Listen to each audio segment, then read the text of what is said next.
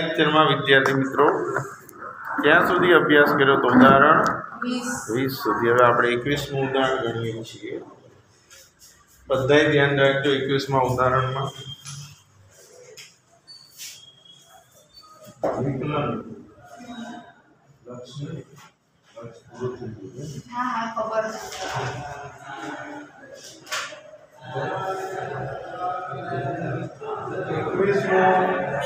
ઉદાહરણ છે બેટા વર્તુળ વિધેય અને ના સોરી દ્વિતીય વિકલન એ ભાઈ અહીંયાથી દ્વિતીય વિકલન કોને કહેવાય? જો પ્રથમ વિકલન તમે કરી લો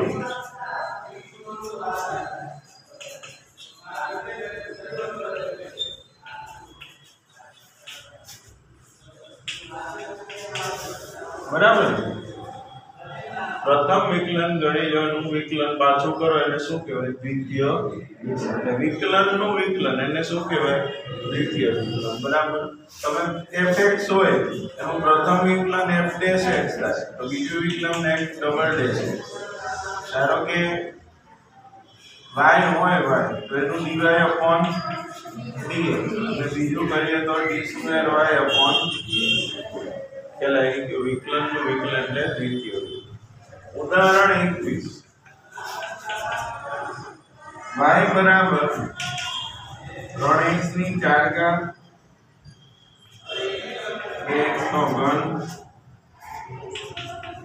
x નો વર્ગ ઓછા 8x વત્તા 5 નું d square y upon dx square મેળવો તો પહેલા dy upon dx 4 તરી 6x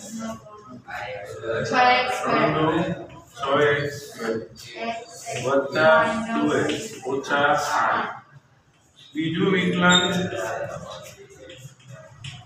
12 તરી 36x minus 12x plus 2।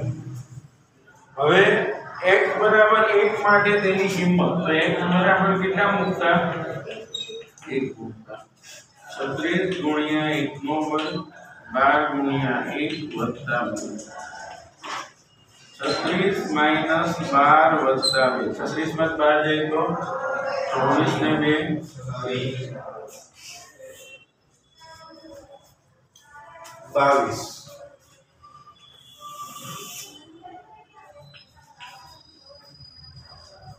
fx બરાબર 4x નો ઘન વત્તા 2x સ્ક્વેર વત્તા 7x વત્તા તો x ની કઈ કિંમત માટે f ડબલ ડેશ x બરાબર 52 f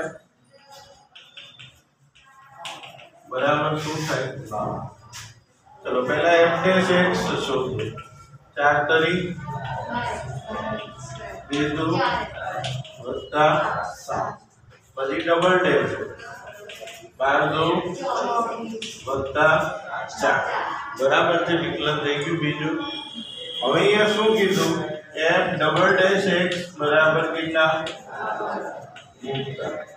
અહીંયા 52 મૂકી દઈએ તો 24x વત્તા 4 આ બાજુ ફરવા આવે તો બરાબર 24x 52 માઈનસ 4 48 બરાબર 48 ભાગ્યા 2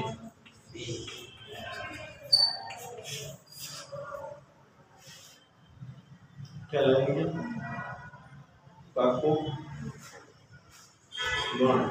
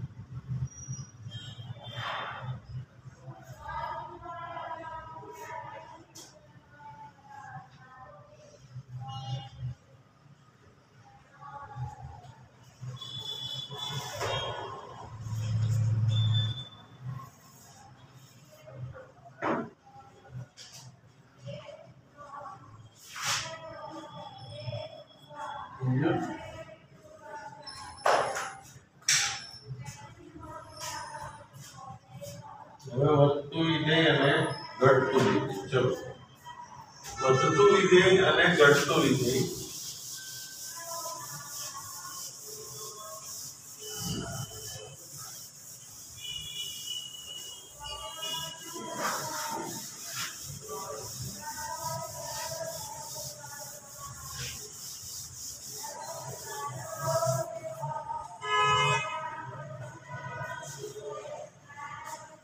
હવે વધતું વિધેય અને ઘટતા વિધેયની શરત યાદ રાખો. પેલા કયો વિધેય? તો વધતું વિધેય ક્યારે કહેવાય? જો x બરાબર a આગળ વધતું વિધેય હોય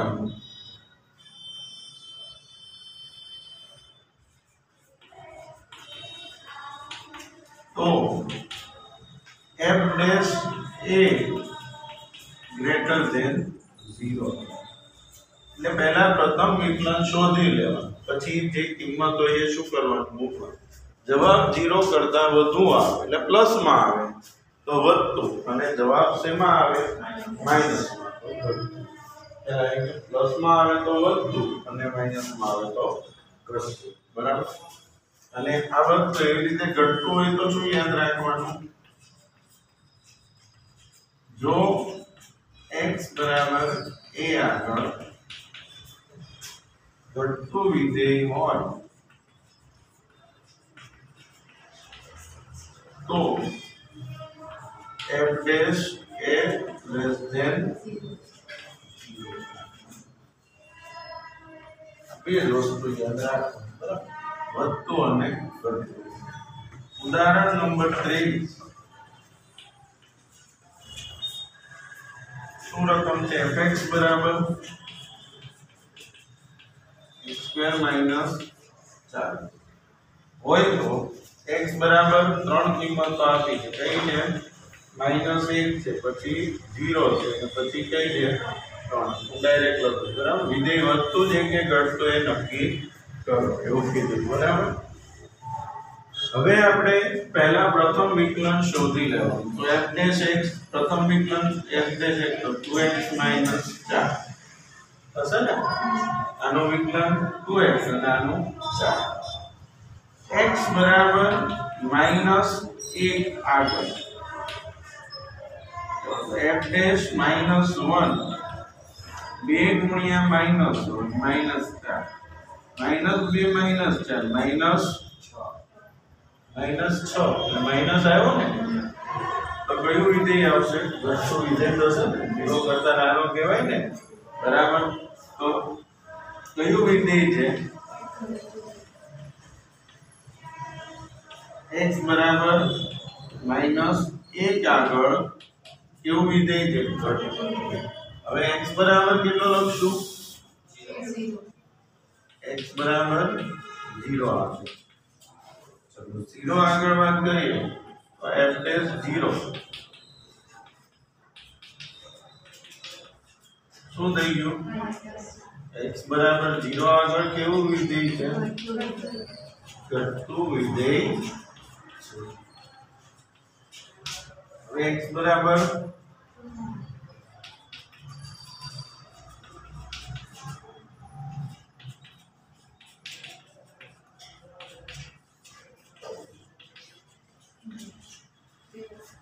પ્લસ આવ્યો ને, x બરાબર 3 આગળ વધતું વિધેય સમજાય છે દાખલો? ખ્યાલ આવી ગયો ને? આ થઈ જાય એટલે ઉદાહરણ 24 માં આવડશે ગણતા, બરાબર ને? પહેલા શું શોધવાનું? પ્રથમ વિકલન અને પછી કિંમત, બરાબર? ચલો ગણી લો.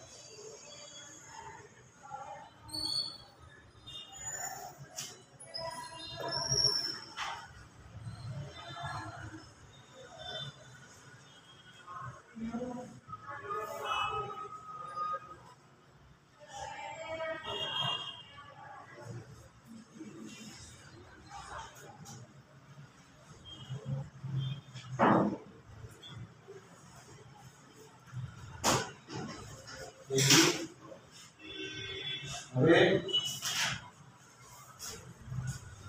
વિધેયની મહત્તમ અને ન્યૂનતમ કિંમત, વિધેયની મહત્તમ અને ન્યૂનતમ કિંમત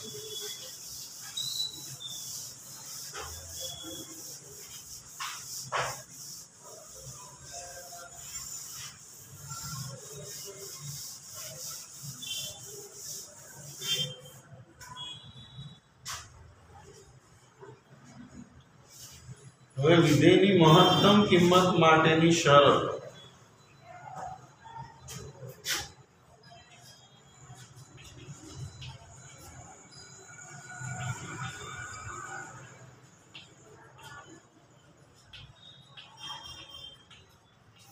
હવે સમજો પહેલા વિધેયની કઈ કિંમતની વાત કરી? મહત્તમ. વિધેયની મહત્તમ કિંમત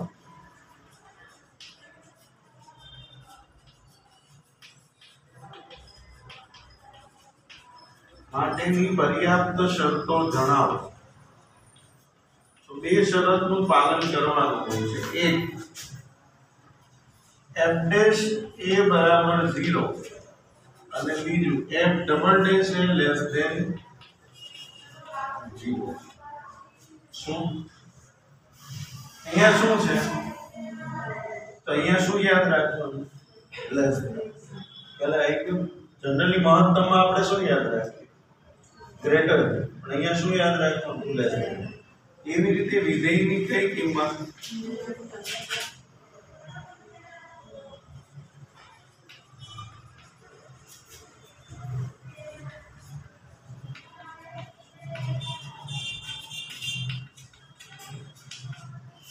એમાં શરત એવી થશે f ડેશ a બરાબર 0 અને f double dash a greater. ખ્યાલ આવી ગયો? હવે દાખલો ગણવો કઈ? તમારે કોઈ પણ દાખલો મહત્તમ અને ન્યૂનતમ કિંમતો શોધો અથવા મહત્તમ અને લઘુત્તમ કિંમત પણ બીજું કહેવાય. શું કરવાનું? તો 4 સ્ટેપમાં દાખલો ગણવાનો. કેટલા સ્ટેપમાં? 4. પહેલા પ્રથમ વિકલન શોધવું. કયું વિકલન? પછી બીજું વિકલન શોધવું. કયું વિકલન? પ્રથમ વિકલન બરાબર 0. પ્રથમ વિકલન બરાબર શું મૂકવાનું? 0. આ 0 મૂકવાથી બે કિંમત મળશે. કેટલી કિંમત મળશે? અને એ બે કિંમતો દ્વિતીય વિકલનમાં મૂકવી. બે કિંમત ક્યાં મૂકવી?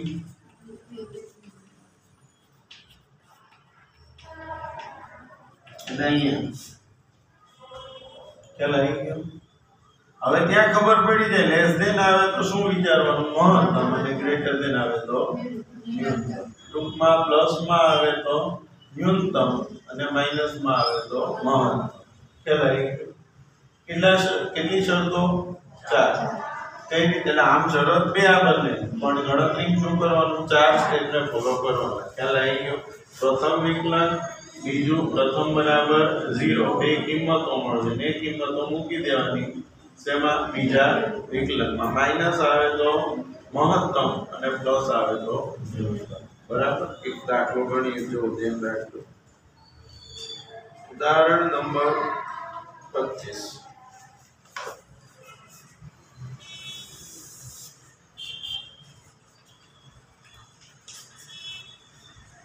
fx બરાબર x નો વર્ગ વત્તા 3x નો વર્ગ ઓછા 12x ઓછા 4 ની મહત્તમ અને ન્યૂનતમ કિંમત મેળવો. પહેલા f ડેશ x પ્રથમ વિકલન 3 2 6x વત્તા 3 2 6x ઓછા પછી બીજું વિકલન 12x વત્તા ત્રીજું સ્ટેપ f ડેશ x બરાબર 0 એટલે 6x વર્ગ વત્તા 6x ઓછા 12 બરાબર શું કોમન આવશે? 6. x² વત્તા x ઓછા 2 બરાબર શું કોમન લીધું આમાંથી 6 તો x² + x ઓછા 2 બરાબર 0 0 અહીંયા ના છેદમાં 6 રહે એટલે શું વધશે હવે x² + x ઓછા 2 બરાબર આ બેના એવા ભાગ પાડો કે 1 આવે 2 ગુણ્યા 1 થાય ને 2 ગુણ્યા 1 2 ને સાઈન પ્લસ ની ને 1 ને સાઈન માઈનસ x² + 2x ઓછા x ઓછા 2 બરાબર આ બંને કોમન શું x તો અહીંયા શું વધશે -1 કોમન તો x + 2 બરાબર 0 અને x - 1 બરાબર 0 તો x બરાબર -2 અથવા x બરાબર 1 હવે આ બે કિંમતો આવી પહેલા x બરાબર -2 તો f ડેશ બરાબર શું છે 12x + 6 12 ગુણ્યા -2 -18 તો માઈનસ આવ્યો ને તો કઈ કિંમત મળશે મહત્તમ તો x બરાબર -2 આગળ એવી કિંમત મળશે તો એવી રીતે f ડેશ ના મૂકવાના 1 12 ગુણ્યા 1 + 6 12 + 6 કેટલા આયા 18 પ્લસ આયા તો કઈ કિંમત મળશે